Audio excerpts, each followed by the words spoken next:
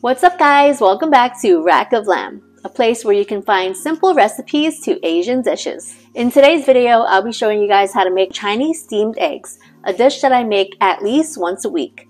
Cause 1, I always have eggs in the fridge.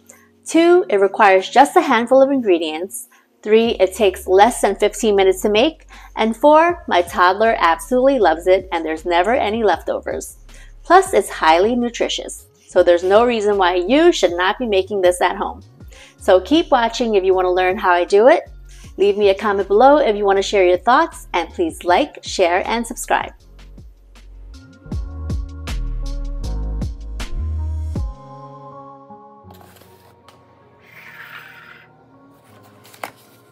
For this dish, you will need 4 large eggs. Crack them each into a large bowl.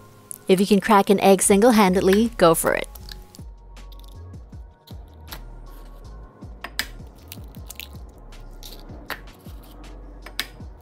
Now beat the eggs thoroughly with a pair of chopsticks, a whisk, or a fork like I am.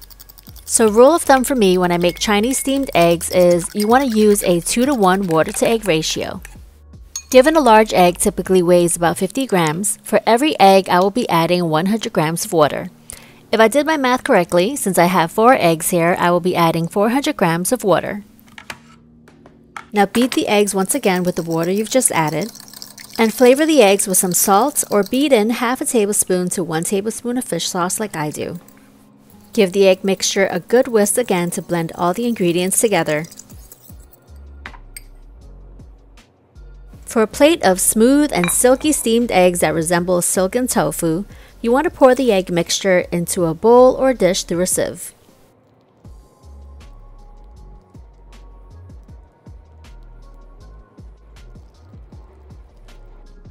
Cover the dish with some saran wrap, then steam it over boiling water for about 12 minutes. If you're using a shallow bowl to hold your eggs, you may need to increase the steaming time.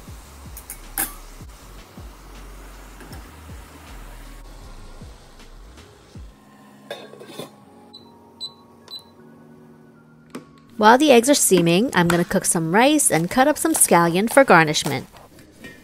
When 12 minutes is up, remove the saran wrap and give your dish a wiggle to ensure the center is solidified.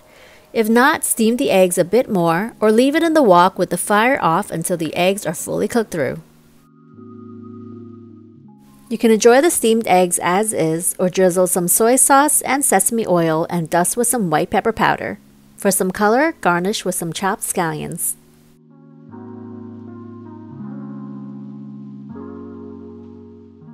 In less than 15 minutes, you have yourself a protein-packed side dish that provides a great source of vitamins.